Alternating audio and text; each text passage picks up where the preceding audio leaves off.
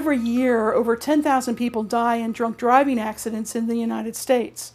That's an average of about one person per hour, and hundreds of thousands of others are injured in alcohol-related accidents. Annually, the monetary cost of DUI car crashes rings up to a staggering $37 billion. Similarly, other controlled substances, such as illegal drugs, are a factor in almost 18% of car driver deaths. We've come a long way since the first drunk driving laws were established, but clearly, drunk and impaired driving is still a major issue affecting our country today, and it requires discussion. Houston Attorney Terry Bryant is here today to answer questions about drunk and impaired driving and how we can protect ourselves and our children from the danger presented by drunk drivers on the road. So Terry, thanks for being here today. I'm glad to be here. Thank you. Well, Terry, is there a difference between drunk driving and driving while impaired? Yes, technically there is.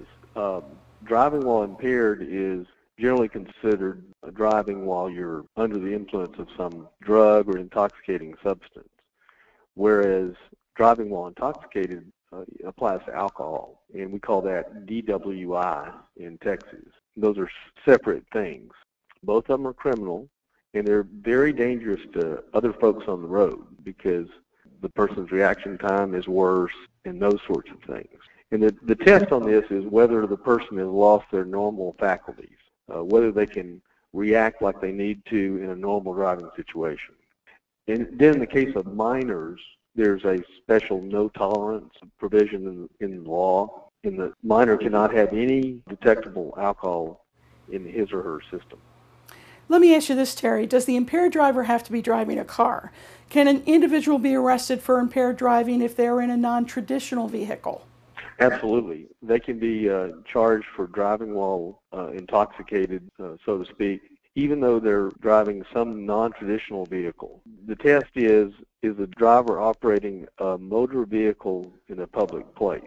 And a motor vehicle is very broadly defined in the statute. And also, if a person was operating a boat, they would be charged while boating while intoxicated.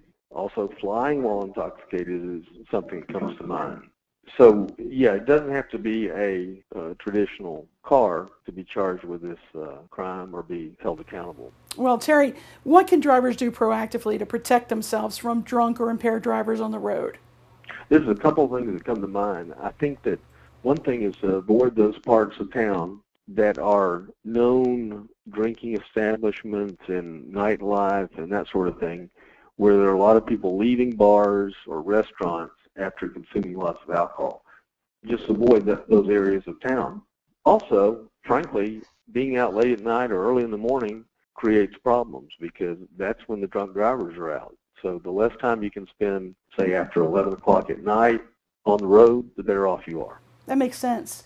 And if someone is in an accident caused by an impaired driver, what should their first steps be? Well, the first thing is to make sure that they seek emergency medical treatment if it's needed, just to make sure that they document their injuries and make sure that they don't need to be hospitalized or some other medical treatment needed. And when you're hit by a drunk driver, it's probably important for you to contact an attorney to make sure that your legal rights are protected so that the medical bills can be paid for and you can recover. I just want to impress on the listeners that you can't fully appreciate the complexity of handling a DWI type of accident or a driving while impaired type of accident until you've handled a lot of those cases. So I would encourage anyone that's involved in that sort of tragedy to seek out legal counsel. Great information. Terry, thank you so much for your time today. Well, thank you so much for having me. Until next time, this is Cindy Speaker for Texas Law TV.